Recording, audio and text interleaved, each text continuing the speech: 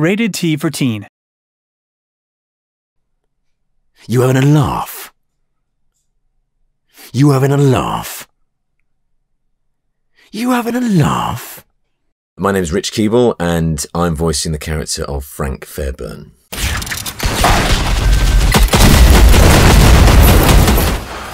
Ammo. Lovely stuff.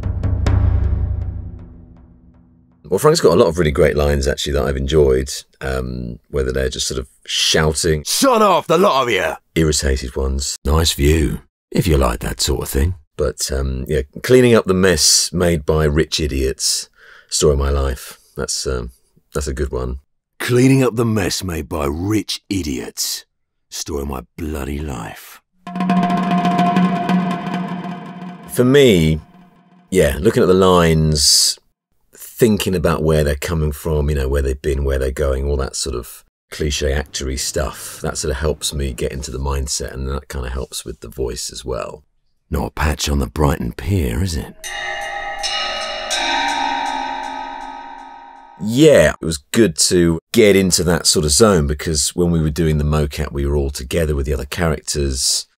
I could kind of understand a bit of how Frank would relate to those other characters, and how he would act in certain scenarios.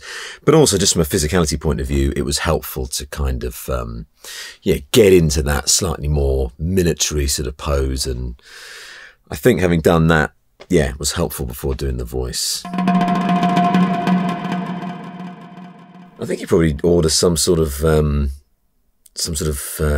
temperature ale or something. That sounds like the kind of thing that Frank would do, because that would be considered like a proper beer rather than a you know, a cold fizzy lager.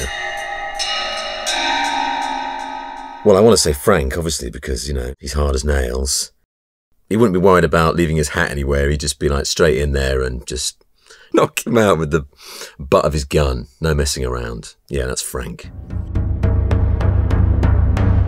I'd like to think Frank would have gravel on toast, or full English, I think. Yeah, with black pudding as well. Yeah, definitely.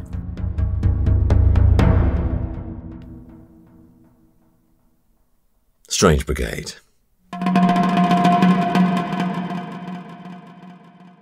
I would love to play Rick Mayall, the late Rick Mayall in something. I always wanted to be Rick Mayall when I was growing up, because I loved to sort of, you know, all that stuff. But I ended up being Adrian Edmondson instead.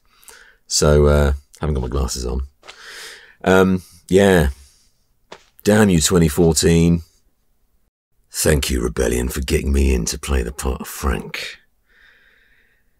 Now, if I can go home and then discuss the payment